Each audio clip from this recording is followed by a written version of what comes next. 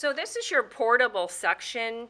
You'll notice that the canister is here. These canisters are single patient use. They get disposed of. This is not. This comes with the suction machine. So we're going to attach that right to this port. This port is closed. This is closed. The port right here would be where you would put your suction tubing or attach your suction tubing. So this has to be a completely closed system in order to create suction or vacuum.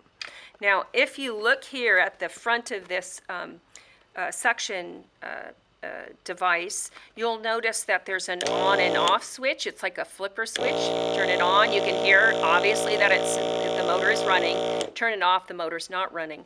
Now the other one is here. There's a little guard on it, but you could see this valve. If you pull the valve all the way out, it modulates the suction so that it's lesser suction. If you push it all the way in, it would be higher suction. So if you were suctioning out somebody's oral pharynx, then you would probably want it as high as possible all the way in.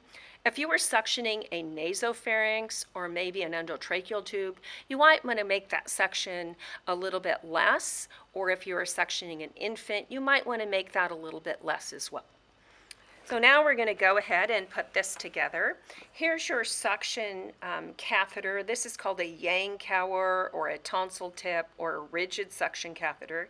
You'll notice on the handle that there's a little window or fenestration. That fenestration is going to require your thumb over that.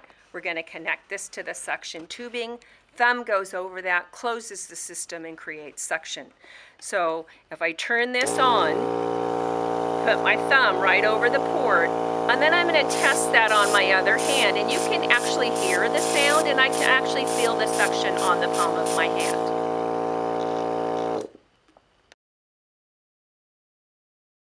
So now we're going to suction. We turn our suction on. We're going to open the mouth with our cross finger technique, index, thumb over index.